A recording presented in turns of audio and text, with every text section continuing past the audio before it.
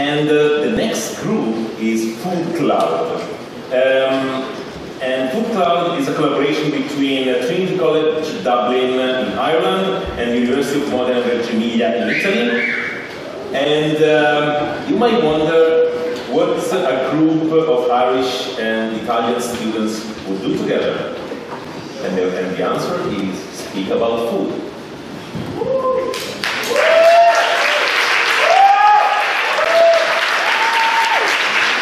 Good morning, everybody. I'm Laura from the University of Modena, Reggio, Emilia, and this is my colleague Priya from the Trinity College in Dublin. And today we're here to present you our project, and together with our sponsor company, FoodCloud, which is a social enterprise based in Dublin whose aim is to fight food waste. Let's see now together how we wanted to fight the food waste with a video. 1/3 of all food produced worldwide is wasted. If food waste was a country, it would be the 3rd largest greenhouse gas emitter in the world, right after China and the US. Globally, 1.3 billion tons of food is wasted annually. The food waste that America produces in half a day could fill an entire football stadium. With 25% of all food waste coming from the hospitality and food service sector, the challenge we were given was to effect a step change reduction in food waste in this sector by 2020. Redistributing excess food from restaurants to those in need is almost impossible due to food safety regulations. Repurposing excess food into another product can lead to high energy costs, which are just as bad for the environment. But by reducing avoidable food scraps, you could have the biggest impact, as these food scraps make up for 79% of food waste in the hospitality and food service sector. The majority of this food waste is due to oversized portions and food that's just not satisfactory. Our solution tracks food waste in canteens.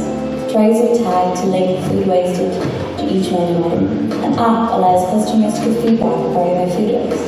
And our tray rack uses a convolutional neural network to classify ingredients and computer vision to calculate the amount of food waste. The data gathered can allow canteens to reduce their food waste, cut costs, and their impact on the environment. This is flow waste, reducing food waste one tray at a time. So, this is flow waste. But before introducing you our system, we would like to get to see how we got here. So, our main focus, as you have seen, is company canteens. But why? Because this is one of the places where most of the food scraps are created in the hospitality and food service sector. And this is also one of the places where it is possible to create awareness, to educate people, and to create an habit in people, to do behavioral change. But let's see why this system works. Because first of all, we want to ensure to our 3 main stakeholders a unique system which is composed by 3 components. So we first of all have for our final customer, our first stakeholder, a customizable app. For our company staff of the canteen, we have a smart tray storage system, while for our management, we have a digital platform. Why does this work? Because we have seen that actually in the hospitality food service sector, and especially in the company canteens, there are some recurrent problems.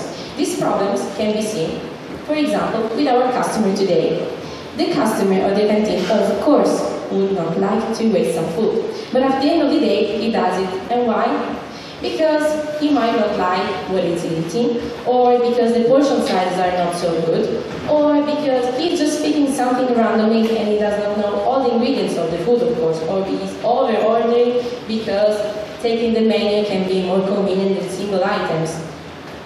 Well, and what about the staff in the canteen? Well, their workload is very heavy. What they're doing every day is to clean the plates and the trays, and everything is very messy, chaotic, and they're not happy with it. Last but not least, the management today. Of course, they would like to improve their service, they would like to cut costs and give a better service, but how do they do that? Thanks to some new strategic decisions which are based on data. So, together with me, we have seen the main problems of our 3 stakeholders. And now, my colleague will guide you through the solution that we can offer together with flow waste. So, first I've looked at the actual final customer in the canteen. They want a full user experience, and that starts with our app. That app gives them individualized recommendations of what food to eat to cut their food waste.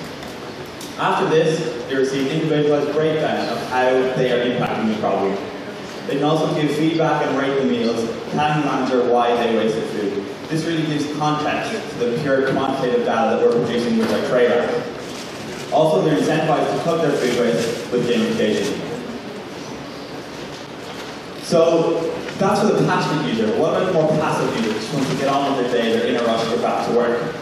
Well, we have, at eye level, a dashboard that just goes through global food waste facts to raise awareness of the problem.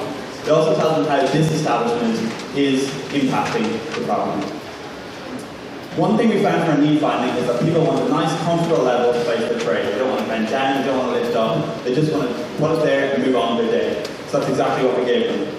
People simply pass the tray in, and the system does the rest of the work. It pulls the tray in, lowers it down to the correct amount, and they go about their day. Next, let's look at the canteen staff. There was one key insight that we found that stood above the rest of the canteen staff. They are the only people in this process who do not directly benefit from reducing food waste. The management do, the customers do, the staff don't actually see that direct benefit. They have a hectic schedule, constantly running to and fro, moving tray racks, cleaning plates, it's all go. So any solution we implement, they are the biggest friction point. They just want to get on with their work. So we need to make the process as simple as possible for them. So that's exactly what we've done with the tray rack. We can simply put one tray in, lower it just enough for the next tray to go right on top to densely pack the trays. This reduces how frequently the tray rack has to be emptied, really cutting their workload down a lot. Also, if it can go down, it can go straight back up, reducing the amount of bending when unloading the tray, creating a healthier work environment. So, this tray rack gathers loads of data using machine learning, 3D cameras, and plate tracking. But what do we actually do with that data? Well, we give it to the management. The management have two goals. One is financial, they are a business after all, and two is their social responsibility to the environment. We want to combine those two goals and get the best out of both worlds. So doing that, we give them the data so they can cut their food waste and then cut the costs associated. So what data do we actually need to give them? Well, there's three key things they need to see. One, what food is actually being wasted. Two, what menu item or dish that food is coming from. And three, what is the quantity of that dish and food. So, how effective could this actually be? Well, if you're implementing an average canteen, you can see between 40 and 75% reduction in food waste. That's an $85,000 cut in annual expenditure for an average US canteen, coming from cuts in procurement costs of 3% and disposal costs of 35%. Buy and dump less food. Also, if implemented across the world, we would see a 0.4% reduction in all CO2 gases emissions. So, to summarize, we were challenged with creating a step change in food waste reduction in the hospitality and food service sector. If the system was implemented, we would see 23% reduction, and I would call that a step change. This could then be implemented in restaurants and even households with a different form factor. It also benefits all three stakeholders in the process. Thank you for listening. We'd love to have you understand later, and we're happy to take any questions now.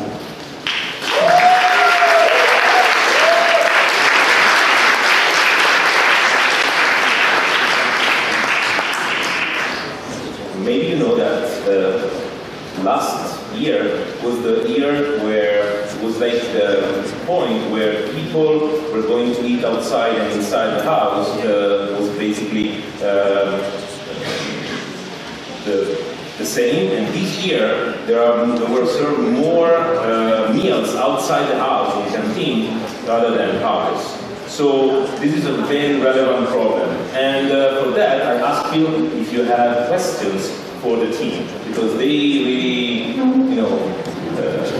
claim that they are improving significantly in this issue. Yeah. Yeah.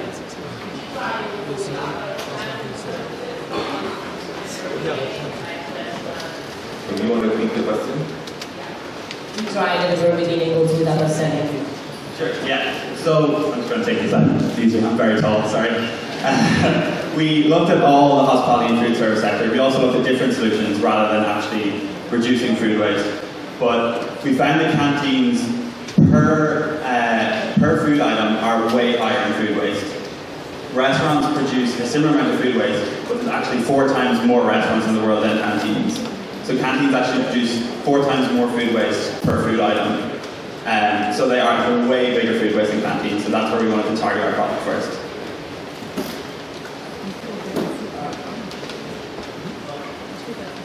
Okay, sorry. Can you see the reason for I have quality of the food? So my food, not all of them have, I believe, good quality of food. So sometimes just so like food to provide. If we use a restaurant, you can be sure that they have spaghetti taste bad, etc. But the canteen sometimes you just get a soft plate. So maybe this is one of the things why you high food rate than the system would have, would it? That could be very true. Thankfully, I don't cook the food in the canteen because then no one would eat it. But this data can actually be fed back. With the app, we can actually see why people didn't eat the food. Was it the fact that it was cooked poorly or didn't taste right? And that can really give context to the, if you just gave raw numbers of this amount of kilograms of food is wasted, you wouldn't get that data. But the app actually allows management to see what went wrong with that food. So therefore they can change their practices around those ingredients. Other questions? Yeah. If I understand this correctly, the food on the trays gets recognized by image recognition, and how accurate is that? So there's typically 2 or 3 ingredients, right? So how does it know spaghetti are left over? Sure, yeah. So what we actually do is when we implement this in the canteen, the first 4 weeks will basically just be training a neural network. So we use a convolutional neural network, and the one we have on this device right here is between 89 and 93% accurate, depending on the actual ingredient. But we actually train it on the individual menu of that canteen. So that's how it works, and we know when it goes into the machine what is initially on the plate. So that really simplifies it down, because we actually tag the plate before it goes in. Yep. Did you manage to change any menu with any canteen? Did you have any impact with the testing? So we did some testing with some company canteens, and we still haven't done the change, but we provided some data regarding the menu items that were wasted the most. So that is an important clue already for the company. Other questions? Final one. Of course, we witnessed that part of the change was actually from the behavior of the customers. And can you elaborate how you provide the data to support this behavioral change? Well, first of all, thanks to the app, we give this data to the customer. But the customer is only having this data from the dashboard in the smart freeholder, which can you see in the booth later on. And something very important is that these data are crucial to create an habit for the person that is using the canteen. So creating this habit, it is possible to create a behavioral change because they are used to go every day during their work day to lunch, and every day they're going to consult the menu and see, okay, I didn't take this dish yesterday because I didn't like this, so this might affect also my behavior in the other days. And seeing also the impact, so the data about the impact can be very important because I can see that the whole week I have been wasting, for example, some potatoes, and that can be an indicator for me to say, okay, the whole week I haven't been able to eat all the potatoes, so maybe today I shouldn't take them. Okay. You also mentioned gamification, right? Exactly. There is an important point because we already tested it in a company, for example, to create a game among the different departments inside a company. What does it mean? It means that we ask to the employees of the company to create some rules, for example, R&D versus marketing, and they have to challenge each other to who wastes less. So the team that then wins has some benefits, for example, some team rewards and some events, some dinners, and something related to the health and to the well-being inside the company. And in this way we create a good habit also among the departments, and it can be a way to push people towards healthier and well-balanced diets, and also not to waste food. Okay, thank you very much, guys. Thank you.